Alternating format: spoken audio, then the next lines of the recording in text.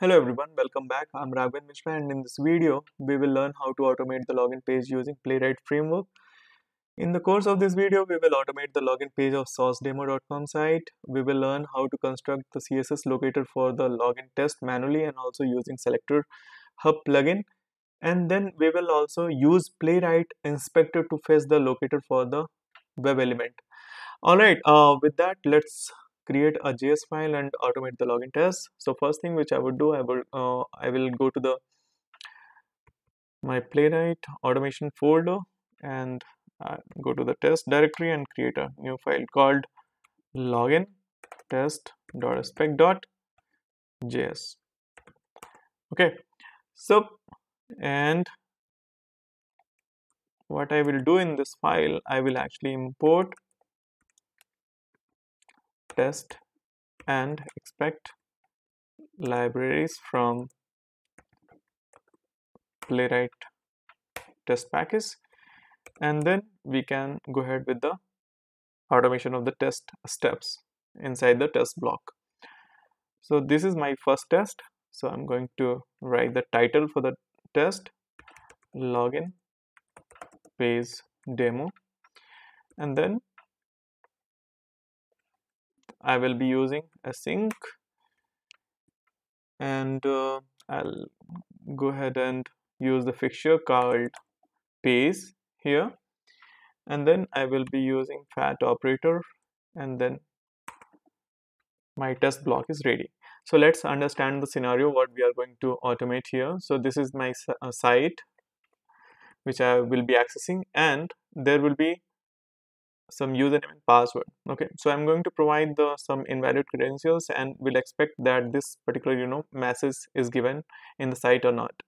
Okay, so this is the first kind of negated test case, and when I will log in, I'm expecting this is actually given, and I will be actually putting assertion and will validate if this particular string is present or not.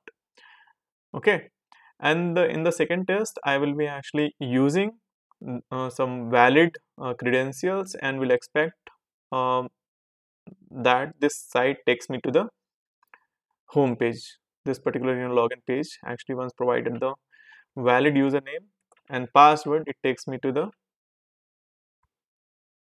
home page of this site. Okay, let me actually enter the valid one. Yeah, so it will be actually redirecting to the login page. Okay, so this is that, and I will be actually constructing the CSS locator manually, and then also using the uh, selector hub plugin, and also will be invoking Playwright Inspector and get the CSS locator from that UI, Playwright Inspector UI. Okay, so this is what we are going to do and learn in this video.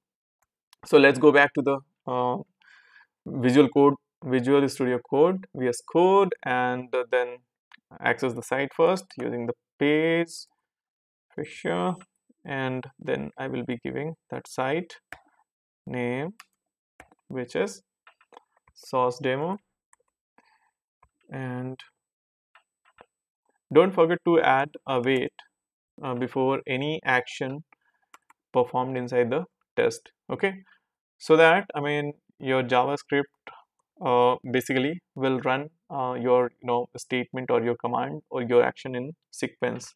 It will follow the order when it finds the await, okay, keyword before the action. Okay, and then page.locator locator. Okay, so what we will do here, we will actually find the XPath of we will find the CSS locator of this web element, which is username. Okay, so I will inspect and we'll see what is there in the DOM for this web element. So this is the DOM structure of this element. It is inside div, and the tag name is input, and the class name is input error from for input, and the placeholder, these are the attributes. Okay, so this is the tag name, and this class and placeholder type, these are the attribute for this web element. Okay, so if you find id, so you can simply, what you can do, you can just type the ID, and that will be the CSS locator for that particular web element. So here you see the user name is the ID. So I give just a hash and the username. See, and it is highlighting. Okay, so I will use this, or I will use the class name. Okay, dot and the class name, or tag name dot class name, which is input error form input. Okay, so make sure this is uniquely identified by that CSS. Otherwise, if this class, there are multiple classes in the DOM, it will throw the error, or it will show the multiple occurrences of which is not correct. Okay, so if it is giving the multiple occurrences, you should make sure that you are going to, with your CSS, it is actually your CSS is able to uniquely identify the web element on the page. Okay, so this is how you can form the CSS using the ID. And also with any attribute, like there is a placeholder, okay, used. So placeholder is username. So if I have to give the placeholder and then username, it is also able to identify the element, and there is only one occurrence. Okay, one of one, you can see. So I'm going to use this CSS locator in the script for username, and then we are going to fill some random username, which is admin, and then I will once again copy and change the locator, okay, for the password field. So this time I'm also giving the password as admin, and let me find the locator for this. So this time I am going to use the selector hub, and let me inspect this. There is option, and you can get the CSS, relative CSS directly from here, or you can inspect, you can go to the selector hub UI, and here from here you can copy the CSS, yeah, and you can see there is only one occurrence of that. Okay, so the password, it is using ID field, okay, and getting forming the CSS selector. So I'm going to use that CSS okay, for the password, and then I will use await, and then I will be actually wait here, will comment it out, and will invoke the Playwright Inspector. Wait dot page dot pause. Okay, so this will be invoking the Playwright Inspector, and then from there, from that UI, we will be actually finding the XPath of the login button.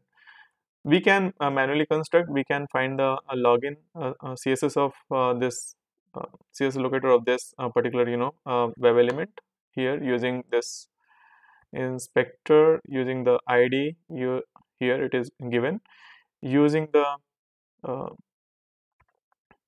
selector hub plugin, but we want to explicitly invoke and see how to fetch the CSS using the Playwright Inspector. So which is why we are giving one pause to this test to invoke the Playwright Inspector. Let's run this test and see how we can fetch the XPath of any element using this Playwright Inspector UI.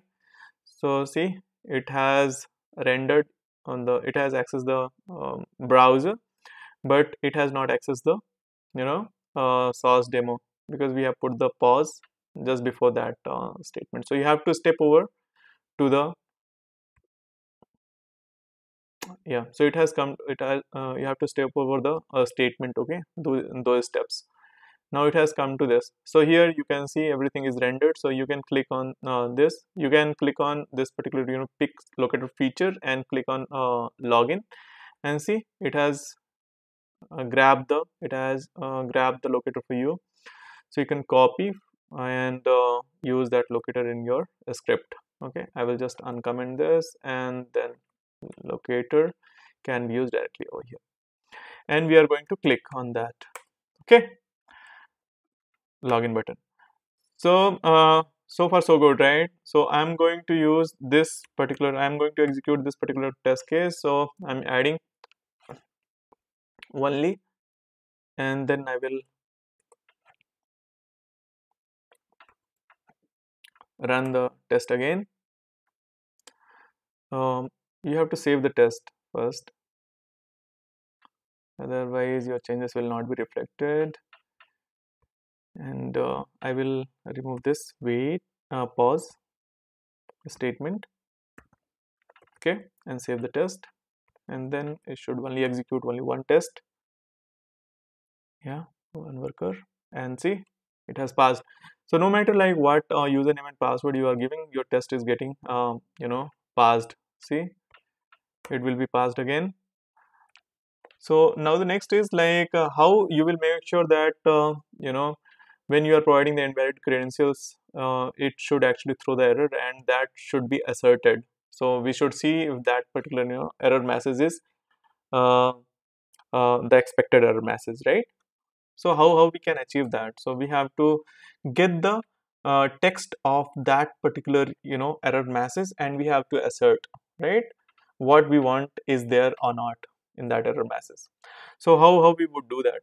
So let's um, actually get that error message first, the locator of that error message. So this is that, and I will inspect and see, this is that relative CSS selector for this error message. So I'm going to use this locator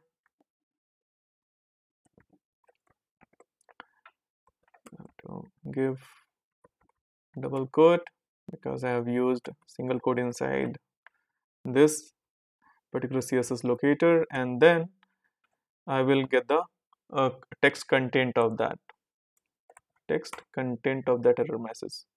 Okay, makes sense, right?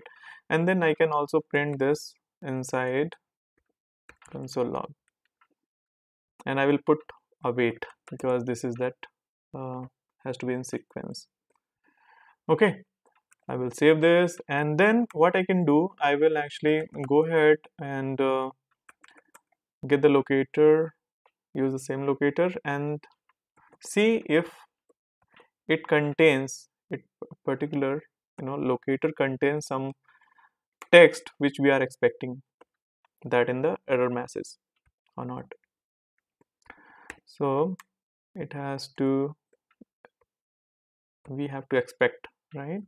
So we can expect that, and to content text, and what is there in that string, received strings. So we have received this string, and we should look for some match here. So do not match is the string which is inside this big string. Okay, so this should contain do not match. If this particular text string is present inside that error message, then this particular test should pass, otherwise we would fail it. Okay, so let me run this.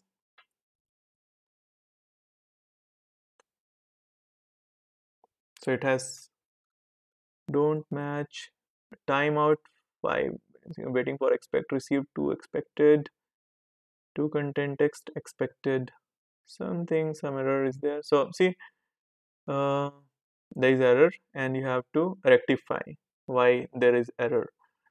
Now what could be the problem? So you have to find out the error and tell me where it is actually failed. Okay, so as per the error which you see here, so it is actually saying error timed out 5 second, waiting for expect, received to contain text don't match, received string, it is not receiving anything. So here what could be, what could have gone wrong? So this particular text looks okay, and console log looks also okay, but it is not receiving anything over here, right? What could have gone wrong?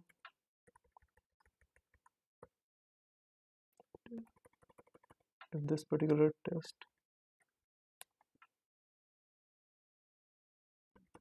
this looks fine, text content is okay, and then oh yeah, we have not put await. Okay, so this could potentially cause the issue because this particular statement may be executed before this statement. Okay, so let me run it and see how it goes. See, this time it is passed. Okay, so don't forget guys, whenever you are using asynchronous or whenever you are using async and anonymous function, you are using your, you know, you're writing your test in Playwright, you have to use await just before any action inside the test. Okay, so that was a problem and that got rectified. And now intentionally, deliberately, we want to, fail the test case. We can just expect something which is not there in the received string. Okay, so it will actually fail the test case. It will wait for 5 seconds maximum and then it will fail. It done, and it has failed. See, don't match to, this is not found in this received string. So this has to be there inside the received string, and everything looks good. Okay, and intentionally we have failed this case, right? So this is that, and let me do some happy path testing also by using the, see if I save the test, it will say duplicate test title. Okay, so make sure title is different every time you write a new test, and this should be different. Okay, maybe you can type with this and then you're good. And see, it has also printed the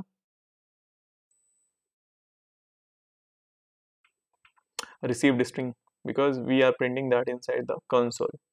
Okay, so that was the previous test, and now we are running with the proper username and password. So this time I'll be giving the proper username which is there in this site login page. So standard, these are the 4 username which are there in this, and the password is same for every user listed over here. So I'll be giving that password which is secret sauce, and then I will remove this only from here, or maybe I will let all the test cases run this time. Okay, so along with this Google test, I mean there are now 3 tests which will be executed, and let me do the formatting also, format document, and I will save the test again. I will terminate the job and then run the test.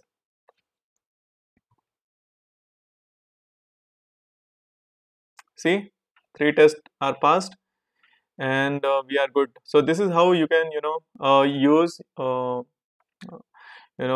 Playwright Inspector. You can use Selector Hub. You can manually construct the CSS Locator from the DOM. Okay, like using attribute ID or class name, and you can go ahead and put with the login test scenario. You can automate the login test scenario, and also you can validate the error message, right, using expect. Okay, and the text content and to content text method. So hope this information was useful to you, and please do subscribe to this channel and stand by for more videos on Playwright, and I will see you in next video. Until then, keep learning.